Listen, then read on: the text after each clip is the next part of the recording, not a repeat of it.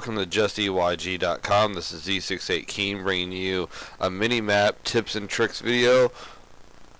Keep in mind that this is on training camp, so I can exaggerate and slow down a little bit more, so I have time for you to talk to you guys and explain to you what I'm doing and what's going on.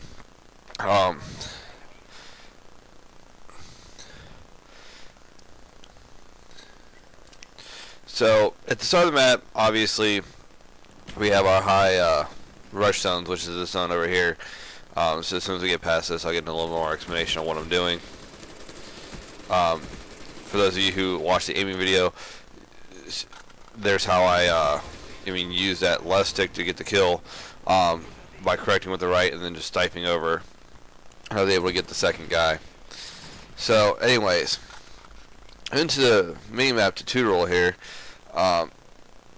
It takes a minute for the map to get moving, or started, should I say, before it really comes into play. So, 30 seconds to a minute in the map, everybody's kind of moved around a little bit.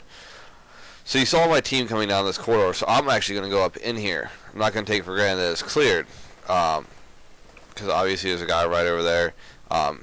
He's going to be dead by the time I get there. But now you can see that my whole team is pretty much down at that side of the map, right there. I got one guy that just spawned behind me, and he's a solo arrow on the map. Solo arrows are usually pretty good to follow, but basically what it's telling me is that we're spawning on this side of the map, which means they have to be on the opposite side of the map, and they can't be down at that area because the whole team's over there. So my best bet, even without a spy plane, is to know that they're going to be behind me at this point. By knowing that, I'm going to go ahead and turn around instead of proceeding down that alleyway and assume that I'm in pretty hostile territory. And as you're going to see, I slowed this down quite a bit here, because right there in front of me is an enemy player, and I was able to determine that without having to have a spy plane in the air. So even though that guy's running Ghost, it wouldn't have mattered. He's still going to die, because I happen to know where the enemy's at. So with my whole team being over there, I'm still going to assume that this is still a high priority area, and I'm going to get a few kills here.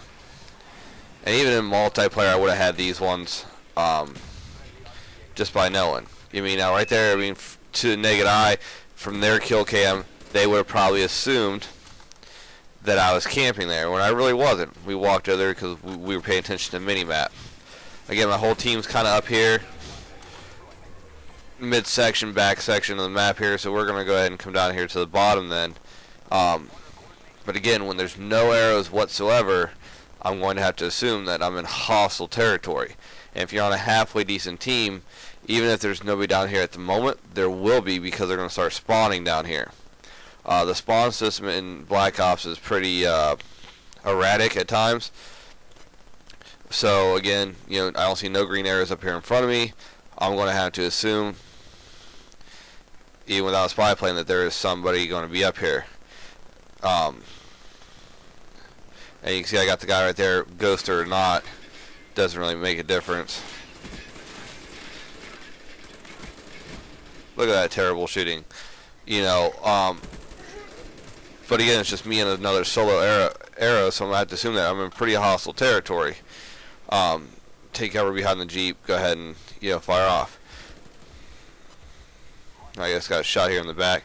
Now we lose our radar. Now this is a training camp, so I decided to go and take the time to give you some tips on aiming, because they got a jammer. Usually if there's a jammer or a counter spy plane, I'm going to use that opportunity to go ahead and sit and camp straight up. I don't like to move around a lot without the radar, just for the simple fact I have no idea where my team's at. But again, you can notice that right now, again, my team's on the opposite side of the map. I'm up here by myself, and I'm deep in enemy territory. I probably would end up dead here if this would have been multiplayer, because I got so far into it. But you can see how many guys I'm running into. So now I've pretty much cleared these out. I'm going to assume that they're going to start spawning, you know what I mean, away from where I'm at. And again, my team's coming up this way, so I'm going to progress down here. Again, I see one solo arrow. Doesn't really bother me too much. Means at least I have some assistance up here. There's a stife to shoot.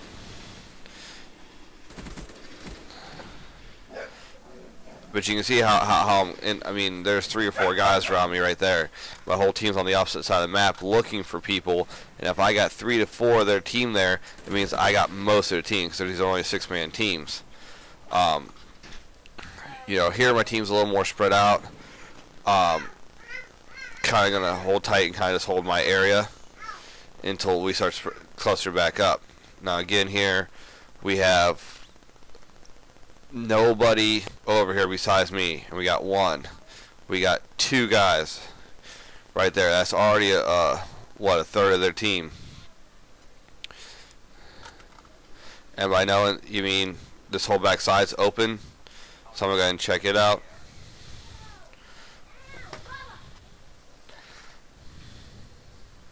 Where's the receipt at, honey?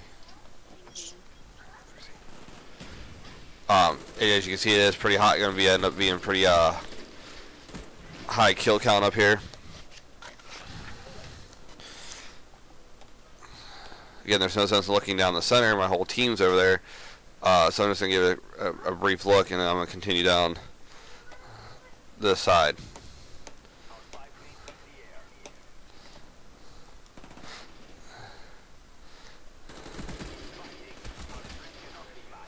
Hope you guys enjoyed the video. For more tips and tricks